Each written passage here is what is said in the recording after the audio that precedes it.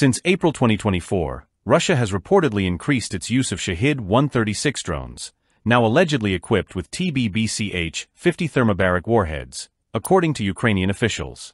These drones, which have become a significant tool in the ongoing conflict, are specifically designed to target and destroy fortified military positions, making them an even more dangerous weapon on the battlefield. Thermobaric warheads, also known as fuel-air explosives, are highly effective in confined spaces.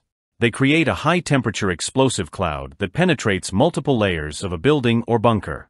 This cloud produces a massive shockwave, causing severe internal injuries to anyone caught in its blast.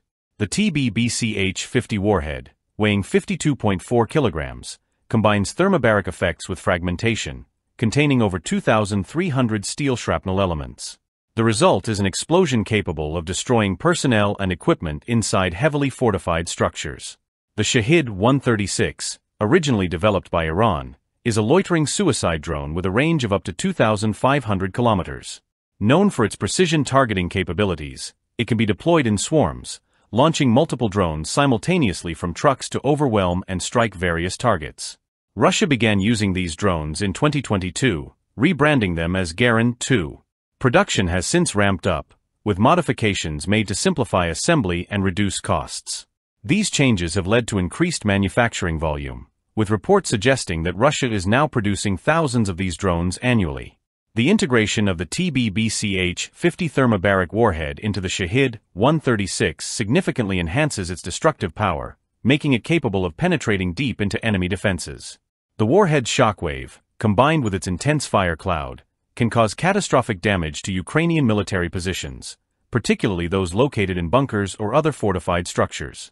As of September 2024, Russia has met its production goals for the Shahed 136, with some estimates predicting that peak production could reach up to 800 units per month.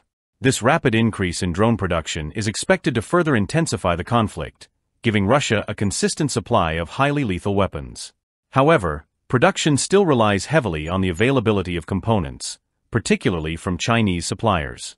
The use of Shahed 136 drones with thermobaric warheads is a clear escalation in the conflict, as these weapons can cause widespread destruction. Their effectiveness against entrenched military positions presents a significant challenge to Ukrainian forces, weakening their ability to defend key infrastructure. The potential for further escalation is high, as the introduction of these advanced munitions could shift the balance of power on the battlefield.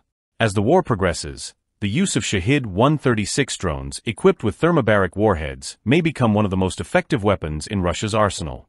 The devastating power of these drones raises serious concerns about the future of the conflict and the impact on civilian populations.